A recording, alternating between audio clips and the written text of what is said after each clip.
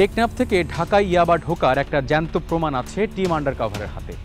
দেখাবো কোন ছদ্মবেশে কোন কোন রুট ব্যবহার করে কোন ধরনের ভিআইপি যানবাহনে চেপে তারা রাজকীয় কায়দায় ঢাকায় এসে পৌঁছায়, আর তাতে লাভের পরিমাণই বা কি দাঁড়ায়।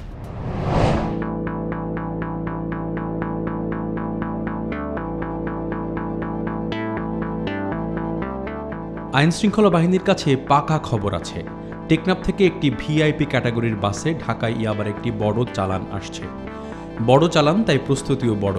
রাত ৩টা, র্যাব ১১ চেকপোস্ট, পাশে ক্যামেরা তাক করে টিম আন্ডারকভার। একটার পর একটা গাড়ি যায় আসে, কাঙ্ক্ষিত বাসের প্রতীক্ষা। রাতের আধার কেটে ভোর হয়, তবুও অপেক্ষার শেষ হয় না। নির্ধারিত সময়ের প্রায় ২ ঘন্টা পরে একটি বাসকে সিগন্যাল দিয়ে থামায় র্যাপিড অ্যাকশন ব্যাটালিয়ন ১১। তারপর শুরু হয় তল্লাশি।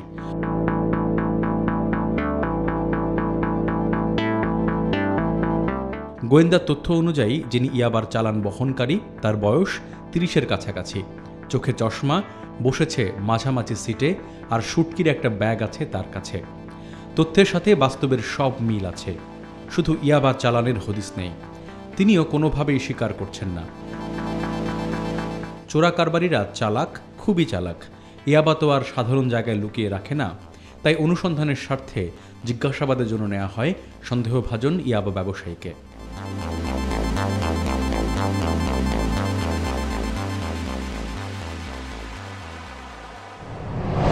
শেষ পর্যন্ত সত্যের জয় হয়, এবারও সেটাই হয়েছে। প্রেসিডেন্ট পরিবহনের সেই সন্দেহভাজন ইয়াবা ব্যবসায়ী এবার মুখ খুলেছে। চলুন আবার নতুন করে পুরনো অনুসন্ধানে ফিরে যাই।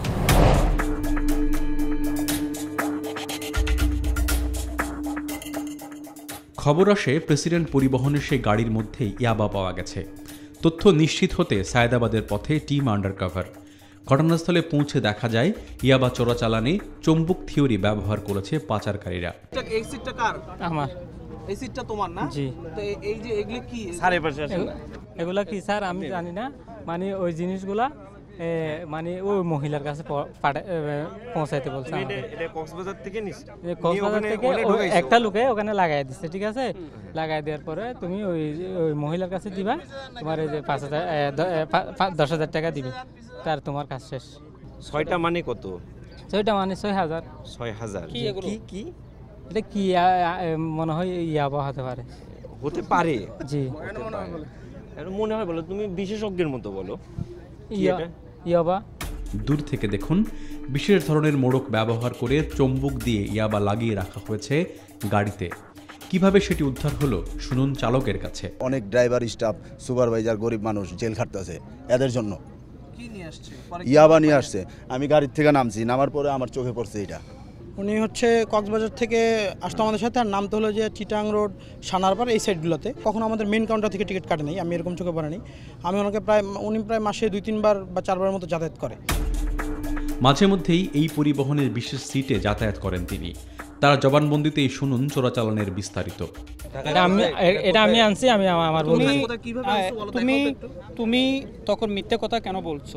আমি আতঙ্কে বইয়ে জি। তো বইয়ে তো মানে সত্য কথা বলো, তুমি মিথ্যে কথা কেন বলছো? তার বই অনেক বই লাগছে স্যার। অনেক বই লাগছে? জি স্যার। এই ইয়াবাগুলো কোথায় রাখছো একটু দেখাই দাও তো। জি জি। আমার একটা মামলা আছে, এটা আমার হাজিরা আছে, আমি ওখানে আসছি।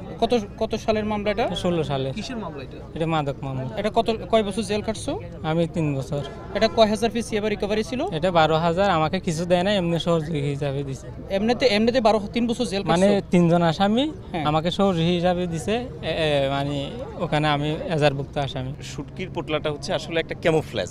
এটা অত্যাধুনিক একটা কৌশল, সুকৌশল, তার চাতুর্য। কারণ ইয়াবার তো একটা বিশেষ গন্ধ আছে, এবং এটা একটা এসি বাস। সে যত চমৎকারভাবেই প্যাকেট করুক না কেন, এই ইয়াবার গন্ধটা কিন্তু এসি বাসের মধ্যে ছড়ায় যাওয়ার সম্ভাবনা থাকে। এই কারণে সে শুটকির পোটলাটা তার নিজের সিটের আসনে তার সাথে রাখছে, যাতে শুটকির গন্ধটা ইয়াবার গন্ধটাকে ঢেকে দেয়।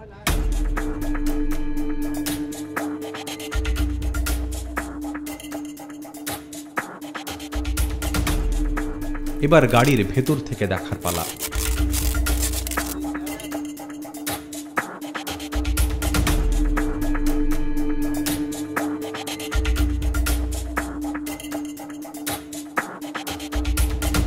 নিত্য নতুন কৌশল অবলম্বন করতেছে আবার পাচারকারীরা। আয়নার ভিতরে চুম্বক দিয়ে লাগানো আমরা এখান থেকে প্রায় ৬,০০০ পিস ইয়াবা, আনুমানিক ৬,০০০ পিস ইয়াবা উদ্ধার করি।